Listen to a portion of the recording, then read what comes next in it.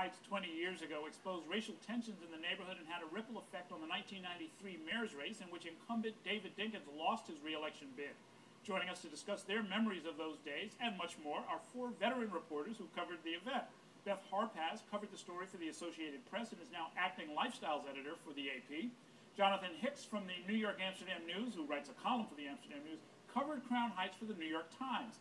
Mark Riley, the host of WWRL's morning show, hosted a talk show on WLIB radio at the time of the riots, and Wayne Barrett of the Daily Beast and Newsweek was at the Village Voice in 1991. I think we've covered all the news organizations in the city between all of us.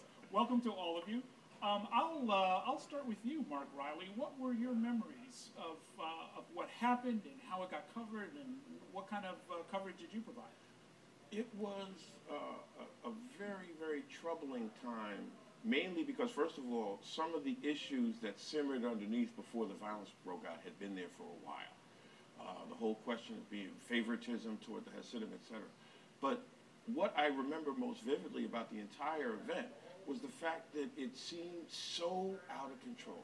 There was a story, Wayne, I don't know if you ever heard about it, but there was this rumor that at one point, two veteran black activists, whose name I won't speak here, who didn't like each other very much, had been, people feared so much for their safety that they both ended up in the same car on a side street off of Eastern Parkway, and they were there for like an hour, sitting, hardly speaking to each other.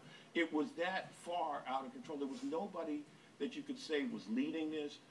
The question of who incited it was an open question, and I think even to this day may have been an open question. And some of the wounds that were exposed then partially healed, but not totally. Very interesting. And Beth, you were covering